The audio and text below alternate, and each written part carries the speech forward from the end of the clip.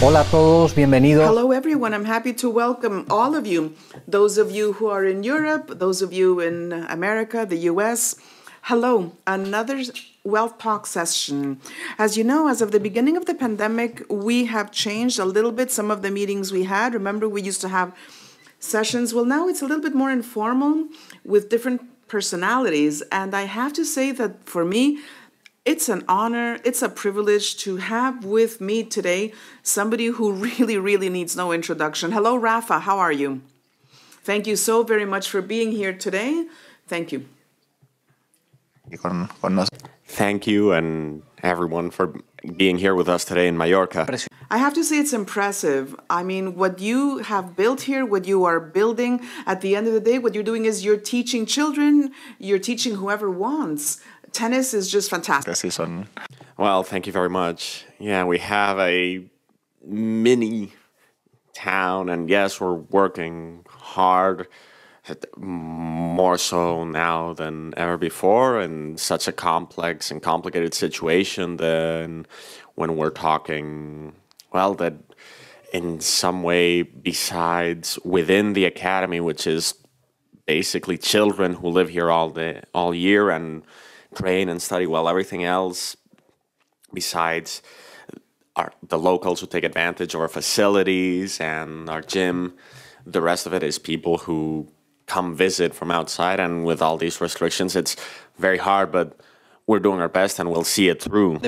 And it's fantastic because sports, I think, are even more important now, right? After coronavirus, being healthy is really important. Well, I think it appears that people who lead healthy lives, people who are more active, seem to be better prepared to face a possible COVID infection. That's great. You know, I have questions here, different questions that have been sent to us. And I have to say that we began the year with the fantastic news that you were going to be our ambassador again after some years when that was different. So I have to say that it was wonderful news. But also, you know, this year, congratulations for all of those successes. Your 13th Roland Garros, that Grand Cross of sports merit. I don't know. Congratulations. What can you ask? What can you ask for this year?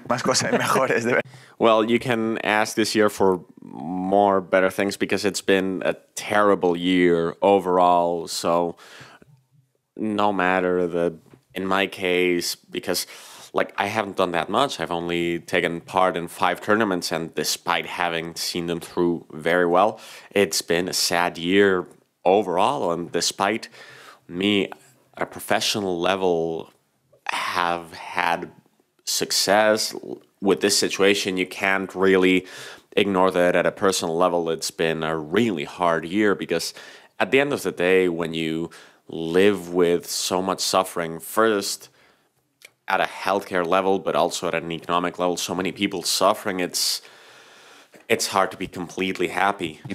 I have to say you're absolutely right, but Roland Garros number 13, that's hard work, that's discipline. What is the secret to your success? And, you know, I was really impressed when I saw your face, your expression. You were so excited. It was like a dream come true. So what's the formula? What's the secret to achieving this? And how can you continue to be so motivated, you know? La fórmula. Well, I don't think there's a secret ingredient. We all have to find our own path and what works for each one in order to create your own way of offering your best and offering peak performance. I think that there have been certain things in my life. I think I've had a great family that's backed me at all times, and besides helping me at all times, they've eased my mind whenever I needed it, and also when I was a kid. My family never pressured me into doing any kind of sports. They did pressure me into getting good grades, of course, but when it comes to sports, yeah, I had my uncle who, yeah, he did pressure me a little bit, but I think I've had a great professional team, and I've had great friends all throughout my life, which have, I think, who have helped me whenever I needed it, and they've known what they needed to give me at any given time. And well, there are times where you can demand more from people, and then there are moments where you can ask them for less. But I think that this connected with, connection with my personality. I think I'm a person who's very flexible when it comes to listening and abiding, but also when it comes to being self-critical with myself and being demanding with myself and attaining my own goals. I think that, well, I managed to reach this point I'm at here today, and I think it's been a happy journey. I'm not going to... It's been a hard journey. Yeah, well, there are a lot of hard things in one's life. Like, I've had very hard injuries, and those have been hard times, but I think I've been incredibly lucky. I've almost always had more positives than negatives in my life, and I think that I've made efforts to ensure that this was this way. No doubt about that. No doubt about your hard work. And let me ask you, this Roland Garros without an audience, what was it like? I mean, maybe it's good because you get the people who boo out of the way, but what was it like, really? No, I'll be completely honest with you. And sad as it may sound, I came back from having played in Rome, which had been my first tournament without an audience. But here, Roland Garros, we had 1,000. In the finals, we had 2,000 people. And I think that from going to no audience to 1,000 people, the feeling you get is completely different. And I think that if we had gone from a full house to this, it would have been a completely different feeling. But of course, with the lockdown, going from 0 to Roland Garros, well, I think that this has been... Well, you have some sort of atmosphere. Of course, the huge difference is that in Roland Garros, at the finals, well, part of my family could make it, a larger part of my team. And despite not everyone being there, I felt more cocooned. And honestly, Roland Garros was perfect. In my wildest dreams, I wouldn't have imagined this to be so good. Yeah, let's see if we can have more and more of an audience in general. That would be good, yeah. You know, there's a question which comes up often. A number of persons have been very, very well known in the tennis world. You really are global leaders in you know, the universe of tennis, and people are beginning to wonder, what about the next generation? What do you think is going to happen? Because it's as if you had a long cycle, a pretty long cycle. There's Federer, there's you know. What would you say about the new generations? Larguísimo. I think we're seeing a really long cycle, much longer than... De lo habitual, ¿no? Well, I didn't want to say, but yeah. La nueva generación. It's been much longer than usual, but we have to face that the newest generations are already here. But I mean, at this point in time, you're going strong. Well, I think it's clear that we've set a difference for a long time, but we're not that far away as of today. I think that today you go to any tournament and you can see great players, and, well, they're fairly younger and they're already topping the ranking. And honestly, being honest, we have Djokovic in first place, me following him in second place, but then TM is in the third place and he's 27, and from there on, well, you have got Federer, of course, but then you've got Zverev, who's very young, Tsitsipas, who's very young. They're basically all of them, they're young players, those who are following us. And the trend, that's the trend. We can't obviate reality, but I think they're already here. They're here to stay, and these coming years, this is going to happen, and they'll take over. They'll take control over everything because this is logical.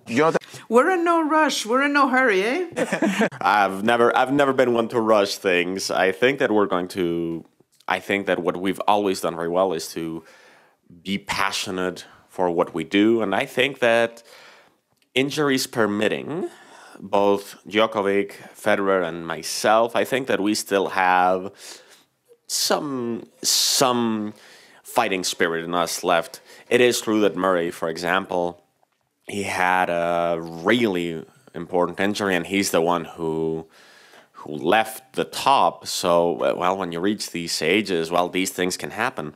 Absolutely, it can happen, but let's hope it doesn't. You talked before about team, your support, family. At the end of the day, we see tennis as a sport which is individualistic, but what is the role of the team in your life? Well, tennis is seen as an individual sport because when we're in the court, we're playing on our own and they can't give us advice from outside. But as soon as we leave the court, I think that, well, as time has gone on, this has changed a lot.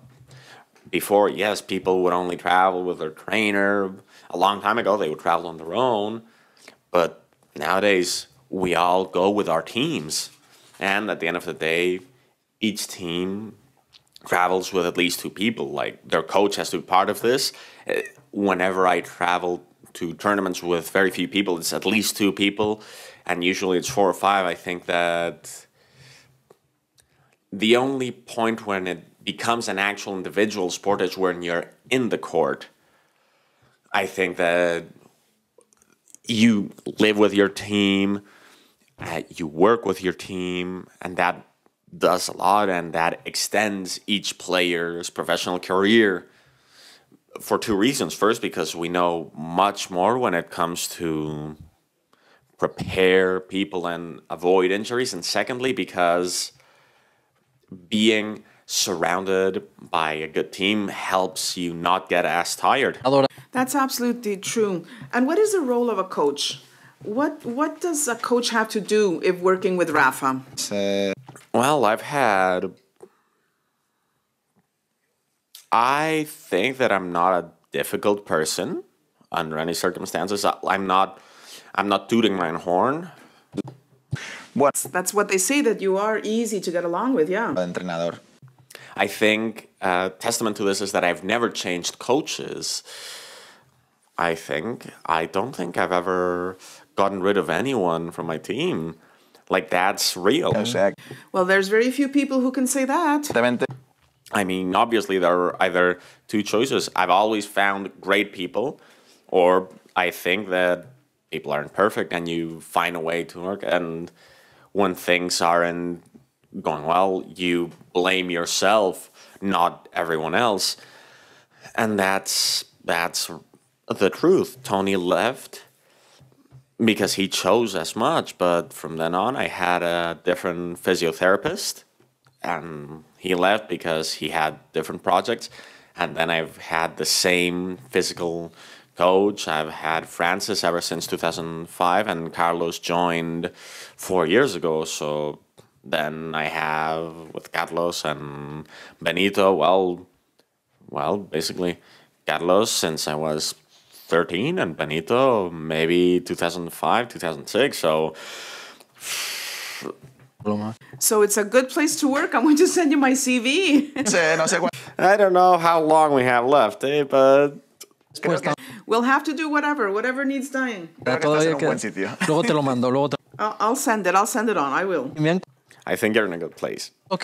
Okay, I've been told that Stanford, maybe you know, has created this artificial intelligence tool which simulates tennis matches, and even thinking about different times. So you can have Nadal playing against John McEnroe. What would you like to do if you could? What would you like to do? What would you play? Siempre.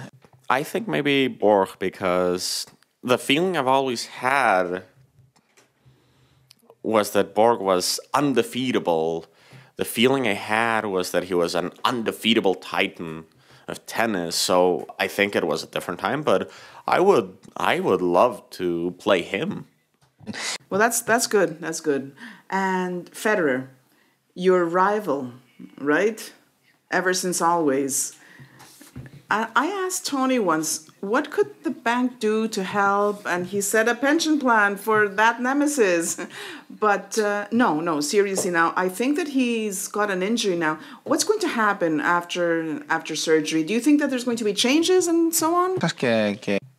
Well, I think that if he recovers properly and he feels ready to prepare himself because his injury is gone, I think he's going to come back in full force. I think he doesn't have anything left to prove, and he's proven that whenever he's doing fine, he can play at the highest of levels. And I think that physically he's kept in shape, and if he's able to play in a painless way, I think he's going to come back to compete. And I don't know how long he's going to keep on going, but, you know. He doesn't have to come back in real full force, does he? I don't know. I think it's great. If you ask me if I'd rather be the one to win the Grand Slam, yeah, I would. But I think that it's also good for tennis that Federer comes back with a fighting spirit and that we have this rivalry. I think that this makes this sport much larger, like looking at it from a global point of view, not from my own personal point of view. I think that it's entertaining and I think it's good for a sport. Absolutely. And let me talk about something else. A couple of weeks ago, you participated in that professional circuit. You were 6th, I think it was, right? And are you considering golf when you leave the racket on the sidelines? How does this work? I mean, how is it possible? Tennis, golf at the same time, the same person? Because it's very difficult of a sport also. I mean, I think it's impossible. I don't know. I don't think they're interchangeable. I think that golf as a sport unto itself, it's not very difficult to play. I think that playing golf is no. I'm not good. I'm going to give you a very good example. Playing golf at an amateur level, just playing golf, I think it's much easier than tennis. So you devote hours to it? Right. At the end of the day, for tennis, you need a physical shape. So not everyone, golf, anyone can play. Like people who aren't as physically prepared and they can play well. When it comes to tennis, I think that you need a specific physical shape. To be a professional, it's as hard. Yes. As a sport, just practicing the sport, golf is easier. And playing golf, I'm a professional athlete, so I can play golf well. But from there to playing golf professionally, that's quite the leap. Like when compared to people to play golf professionally, I'm a baked potato. But if you compare yourself with me, you're fantastic. Yeah, but playing for fun, yeah, of course. I hope I'll have fun, but even if I devoted my soul to this, I have no chance. And what are you better at? Do you hitting that hard or short or what? I think I'm not great at anything, but I'm not bad at anything. If I had to choose something, I think I would choose putting over driving. But drive, I mean, I've got my handicap, so at the end of the day, I have to play solidly. I play a little haphazardly because I can't train, and I have to see where I can't make mistakes. And what do you prefer, playing with pros or with friends? I like playing with friends. It's much more fun. Even if they're not great, you don't get bored? No, whenever I play golf, I play for fun. I don't like it's competitive, but I'm much closer to a handicap of 18 than a professional. Like, I'm completely certain, but at the end of the day, a professional is going to have less hits over me than me over an 18 handicap. I'll have much more fun playing with a friend. You'll have to come to Odea someday. You'll have to come. Yes. I've played many times. Allí estamos. Además, ahora hay mucho. We're there. were present, and there's a lot of movement now. What with confinement in Madrid and so on, a lot of people are, doing what they love to do. Yeah, at the end, you're out in the open. It's mentally much better. You forget about all the problems you have. And I think that at the end of the day, this helps you get back into the real world. Absolutely. And I understand also that you are a keen follower of soccer, Real Madrid. Have you had to choose a player, your favorite player, from ever, since always? That's a really tricky question. But from what I've seen, I think Ronaldo. When he shone. Que también, o Messi. I'm not talking about Cristiano Ronaldo or Messi, just not to say Cristiano or Messi, who are very good nowadays, but I'm going to say Ronaldo. Ronaldo was, I think he was... He was fantastic and a lot of fun. He's also a wonderful guy. He was always really good, but I think that before he got gravely injured, he was outstanding. He's an ambassador too, champions and so on. He was really spectacular. He was amazing, and I met him when he was at his peak because my uncle played with him in Barcelona and Barca.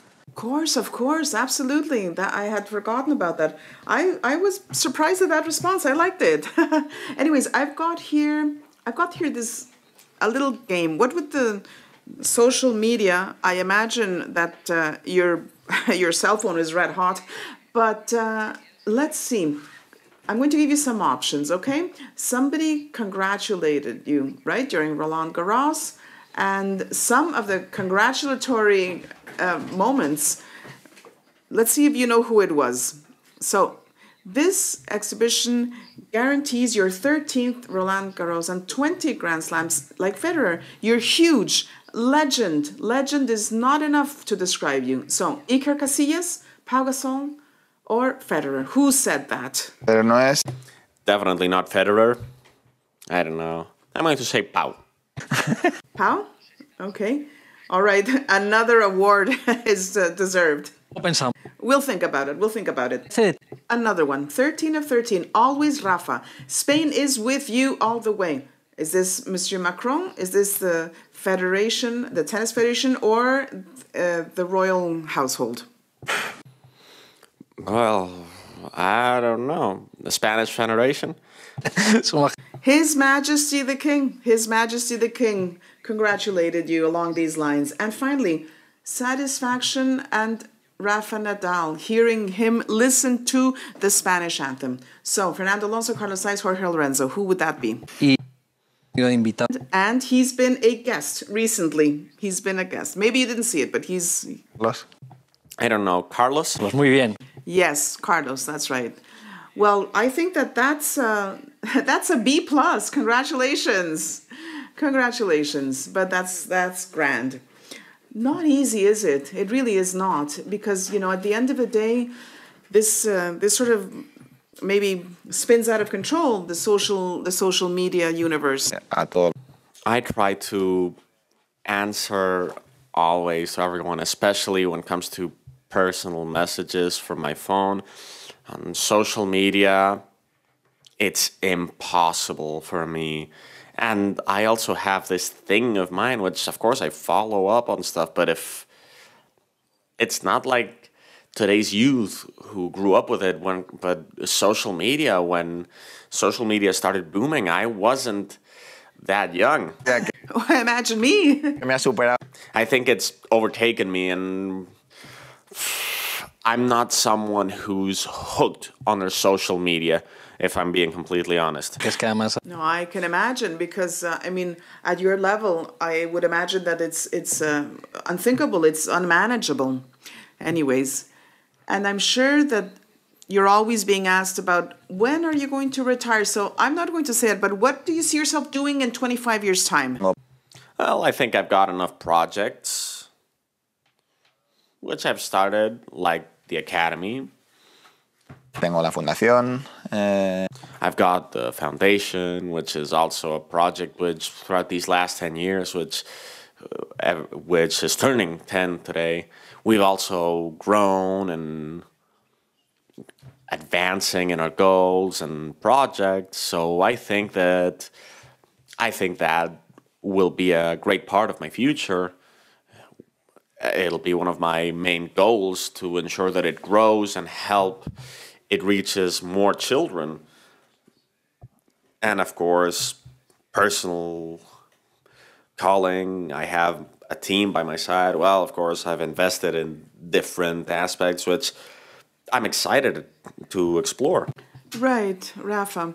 And as our customer, Banco Santander Private Banking, do you take care of all of these things, or do you delegate, or what do you do? I know part of the answer, but I'm asking. It's best if I delegate a little bit, because I have to focus on my challengers. But of course, I'm 34 years old, 34 years and a half, so of course I'm on the ball. On the ball when it comes to my finances. I wouldn't say on a daily basis, but usually. So yeah, I think that I'm on the ball, and the fact that I have great bands such as Santander behind me, helping me when it comes to investing all over the world, since it's a global bank, well, I think that reassures me. It helps me sleep at night. And there's no complaints? We're nice to you? Nothing out in the open here? No, I'm really happy. I'm very happy. I've known you ever since I was in Banesto a long time ago, and it's a great pleasure for me to have become an ambassador of Banco Santander once again in this case. And when it comes to at a personal level, I can never thank you enough for how well you treat me. And honestly, when it comes to the financial aspect, being with Banco Santander, I feel complete and in the safest of hands and the best of hands, because I think we're doing everything the proper way, and we've got good perspectives. Okay, very good. And we can talk a little bit afterwards, offline. And the foundation, let me ask about the foundation. You've been involved for some time now. So how do you decide what projects, social projects and so on, how do you decide which ones you're going to participate in? Well, when we started, we backed, financially speaking, we backed projects that we thought were exciting, but for some time we've been creating our own projects, and we work in sports and education, so programs, and well, of course, we've got our project with Más que Tenis, which, well, we try to help children with special needs. And then we have our day centers, both here in Palma as well as in Valencia, in which we work with children who are at risk of social exclusion, who have all sorts of issues. And, well, I think we're making great progress.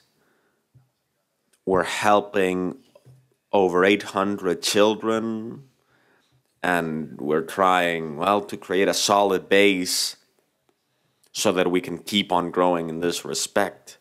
You know, we're seeing great results, and at the end of the day, what we want to do is to create opportunities to children who are facing an uncertain future. And, well, there's a lot of work behind this when it comes to the foundation's team, in which my mother and my wife work, and, well, of course, other people. And, well, I think that it's fascinating, and I think that it's worth it. We've got a good scholarship program, which helps children go study in the States, and they can keep on doing sports. We've got another project in India, in which education and sports, well, we're happy and we're going to keep on working. Yeah, you're growing, and frankly, what you do is just outstanding. Thank you for that, because at the end of the day, society is all of us, so you're doing so much. And now let's talk about COVID. Let's talk about the virus. We're all concerned. It's impossible to not think that this virus is going to condition us forward-looking. Do you think we're going to be all the stronger for it when we leave it behind? Or do you think that this is just people saying nice things? Well, I don't believe that what doesn't kill you makes you stronger. I think... Yeah, I don't know. If this were a court of justice, I don't know what we'd be saying here.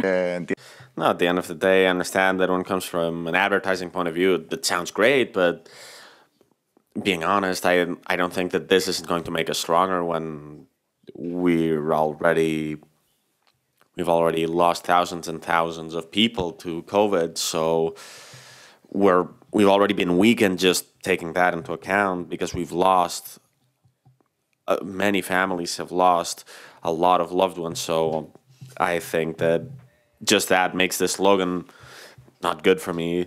Will we be more aware, and maybe we will understand better some things that we didn't think of before? Maybe.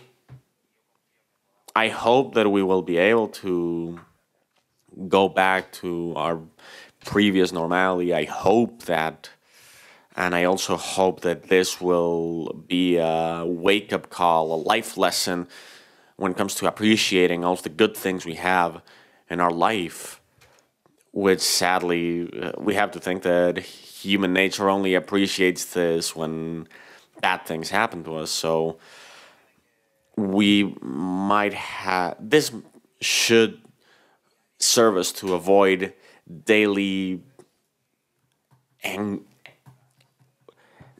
irritation for little things. And I think that this tragedy, well, might make us get a more positive outlook and getting a new perspective and valuing the small little things.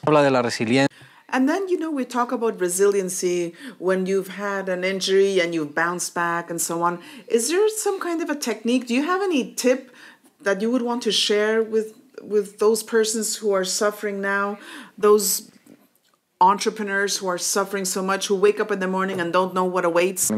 I think that what served me best, is to, first and foremost, to have a positive outlook. You can't just enter into a defeatist spiral, and if you enter a negative spiral, it'll be very hard to leave it. Yeah, of course, things are rough, but we have to realize that we have to get up every day in the morning and dust ourselves off, thinking that yes, things are bad now, but we can make the world a better place, or I'm going to make an effort to ensure that the world is a better place. We have to look at life from a positive point of view and being optimistic. I think that helps us overcome hard times, but after that you have to make an effort, because you can't just wish your way out of this. You need passion, and you need to make an effort to get out of these terrible situations. That's what's worked for me, and I think that it's also important to listen to those who surround you, who you think are important, whose opinions you value, and who want the best for you. And letting people help you is really important. It's something we sometimes forget about. Sometimes we think that we know everything, but I think I've always let people help me, or at least I've listened to people, and that has definitely served me. But of course, after this, we all have to make our own choices, and it's important to have different outlooks whenever you're going to make a choice. I hope that we'll see this through, and well, it's obvious that we will have to make an effort, and we'll have to reinvent ourselves and adapt and overcome. All right, thank you for that. And maybe this is a little bit more complex, but just off the top of your mind, if you think about this context, what would you ask of banks such as ourselves? Thinking off the cuff, what role do you think is ours?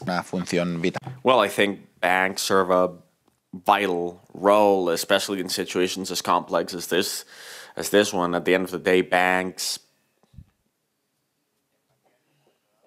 banks have to empathize, because I think it's obvious that a lot of people need some flexibility and empathy on the part of banks, but they also have to back people in different respects, morally and for business and so on, right? and also real economic backing, that banks give out a message that things are going to be all right. We all know here that we're undergoing very complex situations. Our tourism sector is being rammed by this situation. So I think that from banks, they should project a message of hope there will be a recovery. And I think that this might be the time to broadcast this message to their clients. And I think that this is the role, maybe one of the most important roles that banks have, at least from my point of view, as an spectator, but also someone who's living this in their flesh. Yeah, thank you very much. This one I just threw at you, but I like your answer. I hope that we are able to do what you're recommending we do.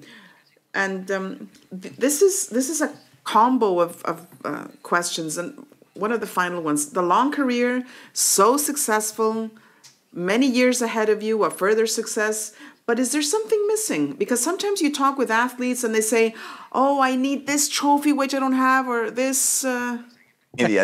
I'm missing my daily life. At the end of the day, you ask me, would I like to win more Grand Slams? Well, yes, of course. No, but of course I'd love to add more trophies here. And I would love to be the person with the most Grand Slams, but I'm not obsessed. I don't think I've ever been obsessed.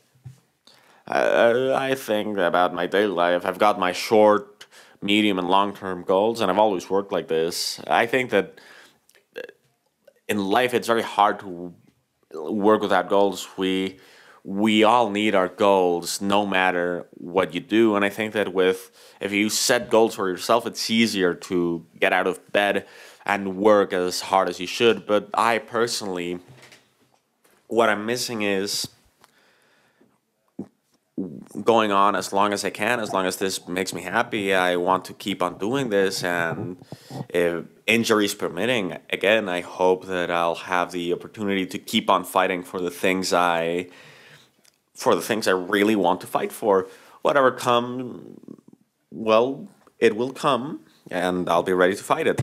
Well, we want to be witness to that, and I hope that we see you continuing to succeed for many years. Rafa, thank you very much. It was wonderful. As I said at the very beginning, it's wonderful to have spent time with you. So thank you very much for having spent time with us.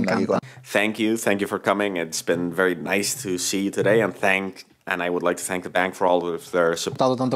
Well, thank you. I hope that you've all enjoyed this session as much as I've done. As you know, this is SantanderPrivateBanking.com. You can watch us, and I don't know whether we can actually improve on this, but we'll do our best. Definitely. Yes. Thank you all.